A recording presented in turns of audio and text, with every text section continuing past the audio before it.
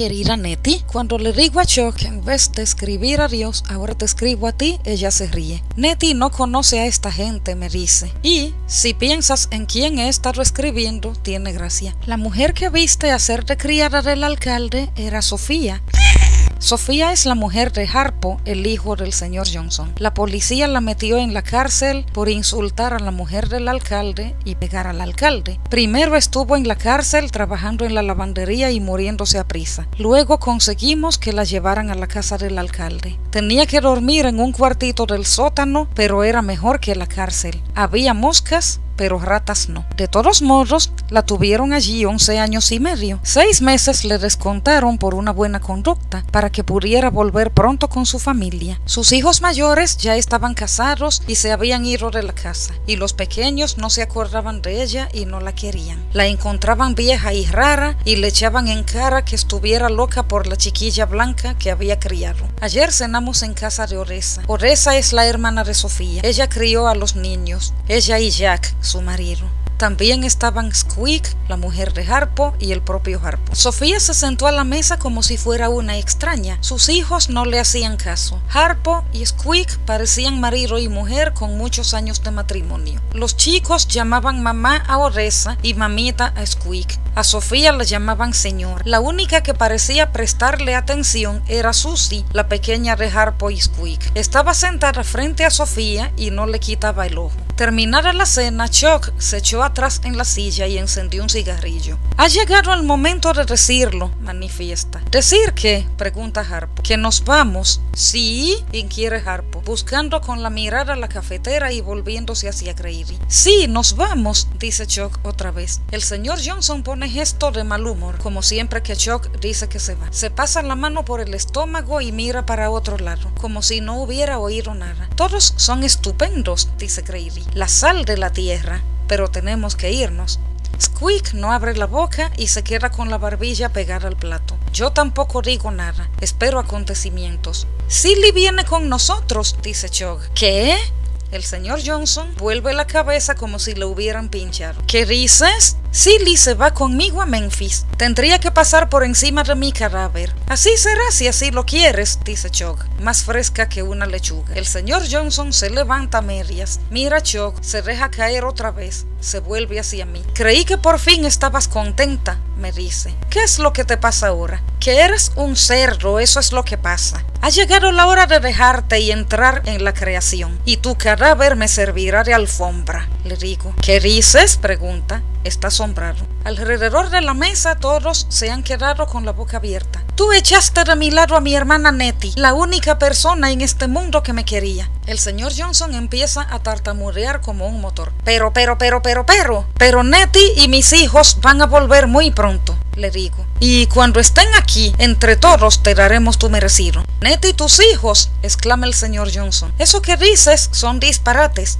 Yo tengo hijos, le digo, educados en África, en buenas escuelas, con mucho aire puro y ejercicio, y han salido mucho mejores que esos idiotas tuyos, a los que ni siquiera supiste educar. Un momento, dice Harpo, tú mejor te callas. Si no es por tu afán de dominar a Sofía, los blancos no la pillan. Sofía está tan sorprendida de oírme hablar así que lleva 10 minutos sin masticar. Eso es mentira, dice Harpo, pero lleva algo de verdad, dice Sofía. Todos la miran como si les sorprendiera verla allí. Es como una voz de ultratumba. Ustedes eran todos peor que la peste, digo. Me hicieron pasar un purgatorio, y aquí el papá de ustedes vale menos que el estiércol de un caballo muerto. El señor Johnson se extiende la mano para darme una bofetada, pero yo se la pincho con el cuchillo. Golfa, me dice. ¿Qué dirá la gente? ¿Irse a Memphis como si no tuviera una casa que atender? Albert, trata de pensar como si tuvieras un poco de sentido común, dice Chuck. Para mí es un misterio que a una mujer tenga que importarle ni un comino lo que la gente pueda pensar de ella. Es que una mujer que anda en lenguas de la gente no encontrará un hombre que la quiera, dice Grady, deseando aportar la luz. Chuck me mira y nos reímos, primero por lo bajo, después a carcajadas.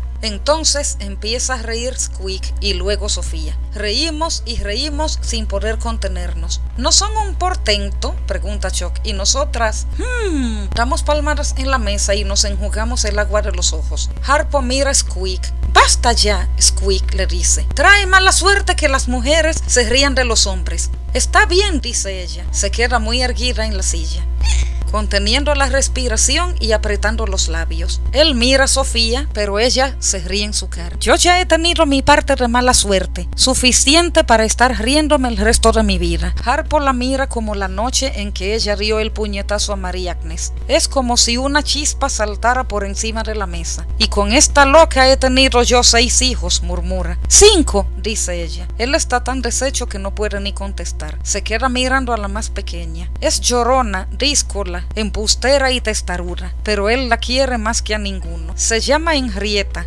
Henrietta, dice Harpo. Sí, dice ella, como los de la radio. Cada vez que la niña abre la boca, él se queda cortado. Nada, dice él, y luego, tráeme un vaso de agua fresca. Ella no se mueve. Si haces el favor, ella se levanta, trae el agua, se la deja al lado del plato y le da un beso en la mejilla. Pobre papaíto, dice, y se sienta. No vas a ver ni un céntimo de mi dinero, me dice el señor Johnson. Ni un penique. ¿Alguna vez te he pedido dinero?, le pregunto. Ni dinero, ni nada, ni siquiera tu maldita mano en matrimonio. Entonces tercia Shock. Un momento, aquí hay otra persona que también se va. No lo tomes solo con Silly. Todos miran a Sofía con disimulo. Es la que está de más, la extraña. No soy yo, dice, y sus ojos parecen añadir. Que se jodan todos por pensar tal cosa. Alarga el brazo para coger una galleta y parece clavar mejor el trasero en la silla. Una mirada de esta mujerona de pelo canoso y ojos de fuego y te quedas sin palabras, ni una pregunta. Pero ella, para dejar las cosas claras, dicen, esta es mi casa, punto. Su hermana Oresa la abraza. Jack se pone a su lado. Eso, sin discusión, dice Jack. ¿Llora mamá?, preguntó uno de los niños. La señorita Sofía también, dice otro. Pero Sofía es rápida para llorar, como para todo. ¿Quién es el que se va?, pregunta. Todo el mundo calla. En el silencio se oye hasta cómo se pasan las brasas del fogón. Suena como si cayeran unas encima de otras. Por fin, Squeak nos mira por debajo del flequillo. Me voy yo, dice, al norte. ¿A dónde?, pregunta Harpo. Se ha quedado tan pasmado que empieza a chisporrotear como su papá. No sé lo que parece. Quiero cantar, dice Squeak. ¿Cantar?, dice Harpo. Sí, cantar. No he vuelto a cantar en público desde que nació Yolenta. Se llama Yolenta, pero todos la llaman Susie Q. Ni falta que nos hace. Yo puedo darte lo que quieras. Deseo cantar. Mira, Squeak, tú no te vas a Memphis. Se acabó. María Agnes, dice Squeak. Squeak o María Agnes, ¿qué más da? Mucho. Cuando era María Agnes podía cantar en público. En este momento suena un golpecito en la puerta. Oresa y Jack se miran. Adelante, dice Jack. Por la puerta asoma una mujer blanca, bajita y flaca. Oh, están cenando, dice. Perdón, ya habíamos terminado, dice Oresa, pero ha quedado mucho. ¿No quiere sentarse a tomar algo? Oh, si lo prefiere, puedo servirle en el porche. Oh, Dios, exclama Chog. Es Elinor Jean, la muchacha blanca que crió Sofía. Cuando descubre a Sofía, parece respirar más tranquila. Muchas gracias, Oresa, pero no tengo hambre. Solo he venido a ver a Sofía. ¿Podrías salir un minuto al porche, Sofía? Está bien, señorita Elinor. Sofía se levanta y salen las dos al porche. A los pocos minutos oímos llorar a la señorita Elinor y luego llorar de desconsuelo. ¿Qué le pasa?, pregunta el señor Johnson. Problemas, dice Henrietta con acento de radio. Oresa se encoge de hombros. Anda siempre muy atropellada, dice. Se bebe mucho en esa familia, dice Jack. Además, no hay forma de conseguir que el hermano pare en una universidad. Se emborracha, insulta a su hermana, persigue a los negros y qué sé yo cuántas cosas más. Pues ya es suficiente, dice Chuck. Al poco rato Sofía vuelve y se sienta. ¿Qué pasa?, dice Oresa. Disgustos en la casa, dice Sofía. ¿Y tienes que ir tú?, pregunta Oresa. Sí, dentro de unos minutos, pero trataré de volver antes de que los niños se acuesten. Henrietta dice que le duele el estómago y pide permiso para irse a la cama. La pequeña de Squeak y Harpo se acerca a Sofía, la mira y pregunta. ¿Tienes que irte, mi Sofía? Sofía se la sienta en el regazo. Sí, le dice. Sofía está en libertad condicional y tiene que ser muy buena. Susie Q apoya la cabeza en el pecho de Sofía. Pobre Sofía, dice, como le ha oído decir a Chuck. Pobre Sofía. Mary Agnes, mi vida.